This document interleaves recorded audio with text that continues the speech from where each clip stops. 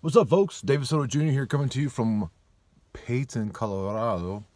We like to call it Colorado Springs because nobody knows where Peyton is.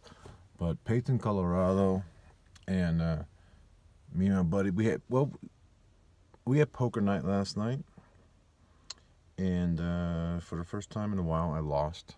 I lost $15. And I don't know if you know this or not, but I don't have an income right now. I kind of lost my job. I lost my job, but I said I quit. I told them I quit, but they accepted that quit. I had hoped that it would spark a conversation. I hoped that I would prove myself, or at least prove that I was enough of an asset that they would be willing to negotiate some terms. No, I wasn't asking for more money. I was asking for more control. But the result was they said, no, fuck that. We accept your resignation. And now I don't have this nice, super sweet, cushy income, which was the most I've made in a long time. I had some discipline with myself. Of course, I did spend some money while I was working. But a lot of the money I spent was to adapt a lifestyle where I could stay in Colorado for the winter and work. For example, I bought some pants. I bought some shoes. I got remote start for the van, all this stuff basically to prepare for winter in Colorado, because I was intending on devoting my life to the job. I gotta say, I'm still a little upset. That I lost my job. Granted, I did it myself. I put my job on the line for the sake of what I feel was my troops, right? I wanted control of my troops. I didn't want to be micromanaged. So I said, if you're going to do this bullshit, this is my 2 weeks notice. And that's what happened. And they said, well, okay, we accept your 2 weeks notice. I thought I would be a good enough employee. I thought I had enough. Here's the thing. I had a long-term vision. I tried to act as if I was going to be there for 15 years, even though I don't think I would be there for 15 years. I don't think I would be there for 5. I don't think I would have been there for no more than 2, to tell you the truth. But my goal was to make it so that when I left, it would have absolutely no impact on the building or my maintenance or engineering team. Because by that time I would have taught them everything I know. So I'm a little butthurt that they let me go so easily. I am not butthurt in the fact that I don't have to deal with this stuff. Like, oh my God, like you walk through a building, there's a light bulb out, you're like, oh my God, I gotta take care of the light bulb, or I'm gonna look like an asshole. Or you go to wash your hands and the water's cold, and like, oh my God, this water's cold, I gotta figure out how to get it heated up. You walk through one part of the building and it's warm, you walk through another part and it's cold, and you're thinking like, oh my God, how do I figure this out? This 25-year-old building with pneumatics that are just have been neglected. There's no way to control them. Some of them are, the lines are cut and capped, and so dampers have to be open and closed manually according to the season or the ambient temperature. Does that sound boring? Because it is. Because it's not fun. It's not any fun at all. So when I think of this stuff, the other day, earlier today, I used the ice machine and got ice and thought how nice it is that this works and I don't have to worry about if it breaks, because it's not my ice machine, and I just don't care. I'm a customer of this ice, not the actual owner or maintainer of this ice machine.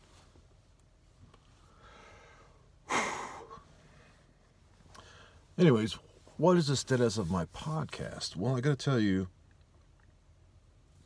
everything is set up for Apple and Google Play and I don't know, the other ones, whatever the other ones are. And I have been waiting on my friend, which I don't even know what his name is Moises, but I don't even know what he wants to go by, like DJ Moy or Serious Sounds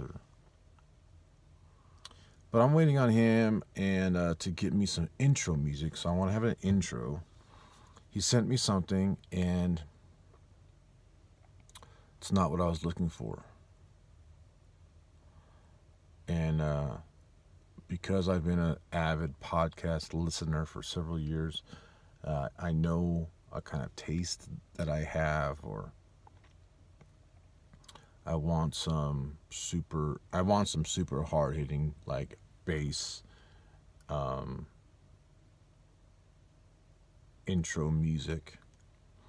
He sent me something that I think is cool, but it's not really what I'm looking for. I ended up sending him a couple examples, and I gotta say that I'm not paying him.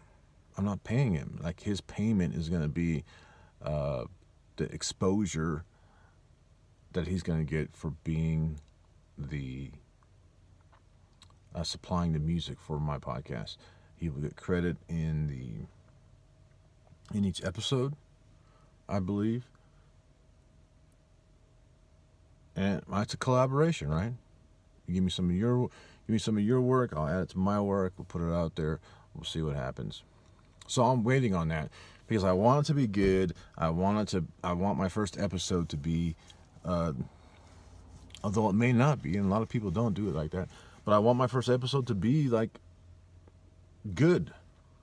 I want it to be, there's not a lot of producing going on here, but I want it to sound and be as good as all the rest of them will be.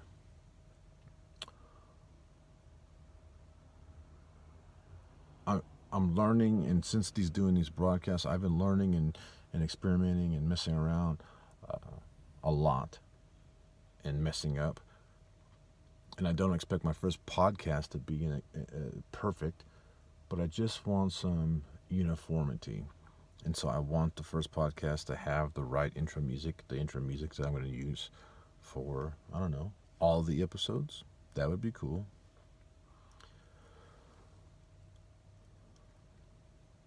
And I do have some things that I want to talk about, and I'm kind of putting them off. I'm kind of just waiting. Like, I could talk about it right here on Anchor, but I want to make them the subject of discussion and draw out and maybe have a decent episodes where I talk on a subject for 20-30 minutes, maybe. But other than that, I think I'm just messing around. I'm getting the hang of it. I'm getting used to broadcasting, and I think I mumble, but I don't know. We did a mock radio show, and we recorded it my senior year of high school. Each of us, it was a project for a communications class. And my teacher, he's Mr. Biesink, the same one that encouraged me to be a writer, though I did not become a writer until many, many years later, ignoring his encouragement and enthusiasm for my writing. But I did a broadcast, and I did a kind of a quiet storm, read dedications that I made up. I wrote those dedications, I made them up, and I played some songs. And Mr. Biesink said, I could totally see you doing that someday. Broadcasting. Me, a stutterer. I'm a stutterer, folks, and there's no denying it. Just because you don't hear me stutter doesn't mean that I haven't struggled or still do struggle with it. But I'm going to end it right here. I got ribs on the campfire. We got a fire back, and we're cooking ribs, and I'm going to hook it up. Dinner's going to be ready soon. I appreciate y'all tuning in. Thank you very much.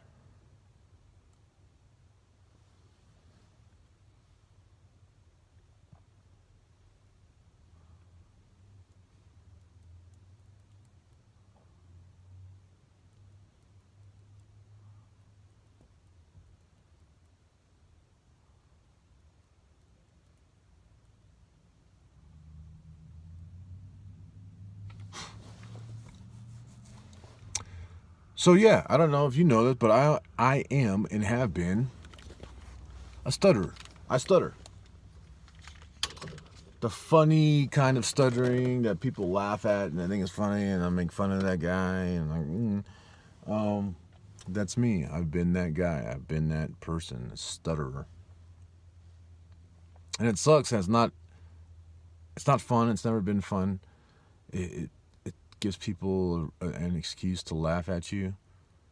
I have never enjoyed it. Of course, the worst it ever was when I was a kid, which is when people get bullied the most. So, but what are you gonna do? What are you gonna do? Like I said, I got barbecue. I got ribs cooking over the fire, low and slow. But we're running out of sunlight, as you can tell by the graininess of this picture. So I am going to end this and take my ass back into this house with my friend, and we're going to have dinner and cocktails. And I guess that's it. It's just us. There's nobody else coming. But anyways, peace out, folks. Appreciate you tuning in. Thank you.